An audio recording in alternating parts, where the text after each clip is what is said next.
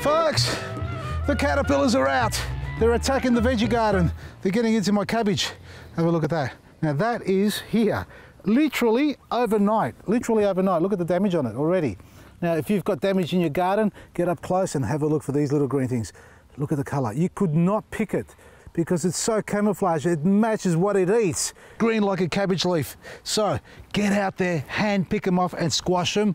Get rid of them, feed them to the chooks. Cara, do you want to eat that?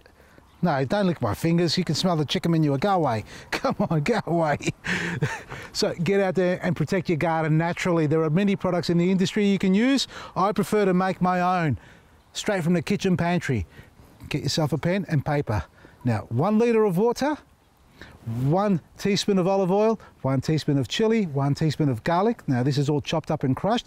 1 teaspoon of turmeric, and a couple of drops of dishwashing liquid. So chili, garlic, oil, turmeric, and a couple of drops of dishwashing liquid in a litre of water. Put it on a pot, in the pot on the stove, let it boil, let it cool down, strain, and then spray your garden. You can use lots of different chemicals from the industry there. There's some organic ones as well, but preferably anything you can eat, put it in your garden as well, as far as protecting your plants from insects and bugs and diseases like that. So chili, garlic, oil, soap, turmeric in water to control these, and then you can spray it onto your veggie garden and feel safe. You're going to protect it really well. Otherwise, go around there at night time or early morning and squash them.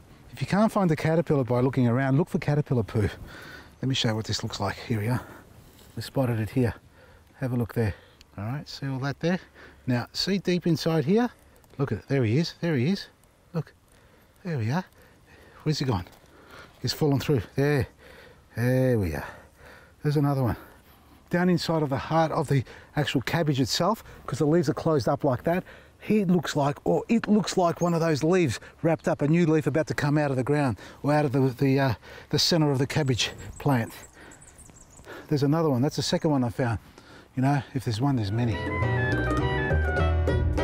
I've actually found another solution to controlling the cabbage caterpillar from attacking it. Now you've got to make sure you've actually picked them all out of your cabbage plants and any other plant they're attacking, and then you can set up this beautiful grow tunnel. Now this is a grow tunnel we use for 2 purposes.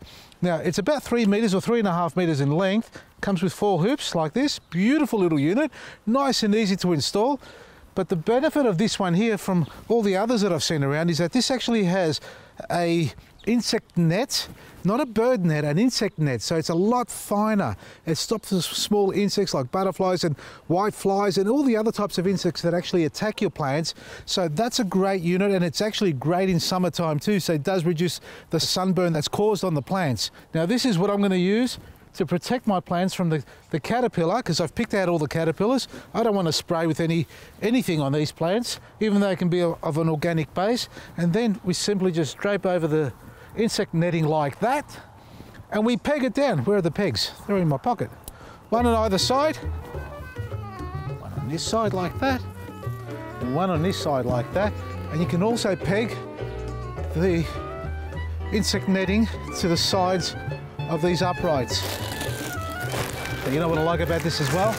Because it is winter, folks, it also comes with polyurethane UV stabilised plastic, clear plastic, so you can drape this over your little seedlings. So if you've got little plants in there, or even if you're planting an early spring crop, rather than having the bird netting, or the insect netting, my apologies, you can put the plastic UV stabilised material over the top of the tunnel and protect your plants and keep them nice and warm during winter, which is right now. So a great little unit and a great way to protect your plants from the heat, the cold, the insects and the animals.